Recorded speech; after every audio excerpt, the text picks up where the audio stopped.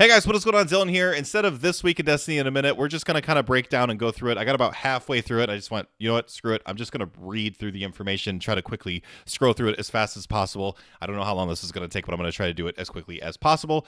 Okay, so first thing on the list, bunch of recap stuff for the Into the Light live stream that just happened. If you didn't see any of it, we're getting 2 reprised exotic missions. It's going to be the Whisper and 0 Hour. Yes, the Whisper and the Worm and Outbreak Perfected are both going to be crafted. They'll have some new options available if you didn't see that. We're also getting a couple reprised ships. They did on the live stream show us 3 of the new PvP maps, Europa, Neomuna, and the Terraform Pyramid ship, or Root of Nightmares is what I was calling it. But Neomuna so far looks my favorite. Looks like something straight out of Halo Reach. Character recustomization and renaming. You can rename your character April 9th. I'm excited for that because we're going to probably go with Scheebs instead of Dylan221. And then character recustomization. That's also a big deal. I know a lot of people are excited for that. Why that wasn't included day 1 is beyond me. Either way, Pantheon was teased. It's going to be a raid-like activity where it's going to be weekly challenges taking on a raid boss. There's not a lot that is known about it, so I'm sure more information will come out about that soon. They're changing the New Light tutorial experience, but I'm going to get to that in a second. There's a lot more information below. April 9th, the same day that Into the Light is released, they're doing a live stream to show some Final Shape gameplay and talk about things coming up for the Final Shape. That's April 9th at 9:30 a.m. and of Pacific time. And of course, you get a emblem for watching it. This time you only have to watch for 15 minutes, and you can earn progress on the Those Who Held Dear and Echo Diamond if you have not received those yet either. Some PvP changes. In comp, they are taking out Survival and Countdown Rush, and they're putting in Clash and Collision, which I'm actually really excited for. That's awesome. And they are doing the ammo crate system now. I actually didn't know about this until I started reading this. I didn't know that they were switching over to an ammo crate system. In Trials, they're going to be doing 3 weeks worth of Trials. So first week of Trials is going to be unrestricted, where there's going to be 4 ammo crates that spawn with special ammo in those. And then, yes, you drop it on death. And then second week is going to be restricted, where it's going to have only 2 ammo crates. And then the final week, we're going back to the way that it is now, where you're slowly gaining progress on that meter. Not swap improvement. So they did a thing where they didn't like people using special ammo in like the first round, and then they would just switch to primary, which is what makes sense. And I did it myself, but they're making an adjustment to that. So if you swap, for example, if you swap Conditional Finality to Eye of Soul, so a kinetic slot special to another kinetic slot special, you do not lose any energy. You don't take any sort of penalty. But if you were to switch from a special weapon to a primary weapon, you're going to lose ability energy to kind of counteract that. So, I mean, I get it. It makes sense. I'm sure some people are probably not going to be happy about that, but I get it. It makes sense. They implemented this change, and it didn't really change a whole lot.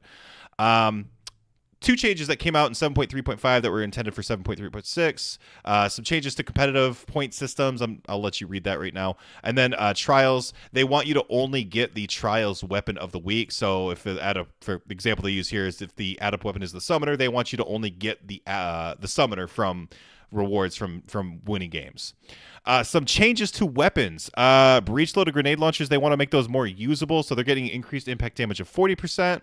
And then they're reducing disorienting grenades, like the AoE of it. Lightweight bows, they're getting another increase of 6%. I guess they kind of over-nerfed those. This one we knew about, 450 RPM auto rifles. That one is getting a 5% debuff. Not debuff, nerf. Keep saying debuff.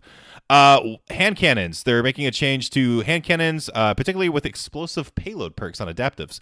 But they're making a few adjustments and they're boosting 180 RPMs and adaptive 140 frames, which, you know, word of Crota, 180. Let's go. Pulse rifles are getting a bit of a change. Lightweight, adaptive, and rapid fires. So let's read that. Scout rifles and shotguns. Now for the exotics, Whisper of Worm is getting increased reserve ammunition from 18 to 24.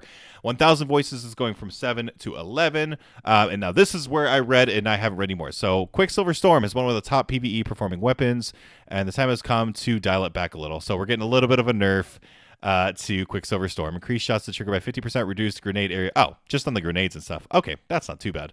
Last word, increased damage by 6%. Don't know how you feel about that. Forerunner inadvertently received the primary ammo side of arm critical damage bonus. We fixed that issue, increased its base damage to compensate. Okay, so they're nerfing headshot damage for Forerunner, which is definitely needed. You 3-tap with Forerunner, and they're increasing the base damage of body shots by 6%, but I don't know if that's going to kill it. It might kill Forerunner. We'll see. Recluse is back. Master of Arms. So we're getting a change to Master of Arms is coming back. Magnificent Howl is coming back. Micro Missiles coming back. So this is all just the new stuff that we're getting with Into the Light on April 9th. Reduced Strand Fragments. Wait, Crucible only changes. Flinch can have randomizing effects on duels, so increase the reward for skilled go. We've reduced flinch on primary weapons across the board. Ooh, I like that. Sunshot became unforgiving with the new Sandbox. Increased precision damage by 11% on Sunshot. Ooh. Wish Ender's exit damage was dealing too much, so we've adjusted the weapon's base damage to compensate. So Wish Ender's getting another nerf. Okay, reduced strand fragments, so they're making it easier to get all the strand stuff. That makes sense ahead of the new Final Shape, new expansion. New light tutorial, skip a new light. So basically, they're making it to where if you want to skip the tutorial, if you want to skip all the new light crap and just go straight into the game, they're making it easier so you can just do that, play with your friends. I guess they're anticipating or wanting a lot of new players to start playing Destiny. That's my assumption. That's why they're making it just easier across the board for the new light campaign, which is definitely needed because the new light campaign was not great.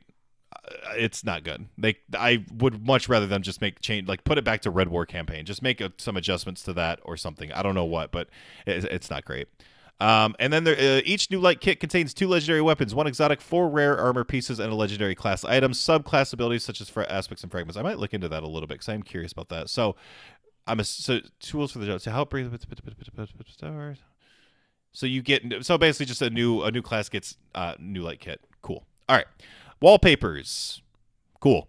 Update the default chat experience. So they're making changes there. You can go ahead and read that. I really don't care about that. Iron Banner returns. If you have not, I did a video on Tusk of the Boar and the Multi-Mock CCX. Those are on my channel now. If you want to know a little bit about those weapons, they are freaking awesome.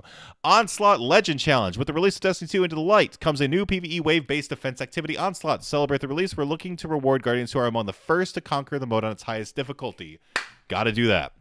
And Shax's helmet. All right, cool. That is all we got. That was the weekly update breakdown. The This Week in Destiny breakdown. Next week, as long as it's good and there's actually information, we'll go back to the This Week in Destiny in a minute format. That's all we got. Love you guys. I will talk to y'all later. Have a good one.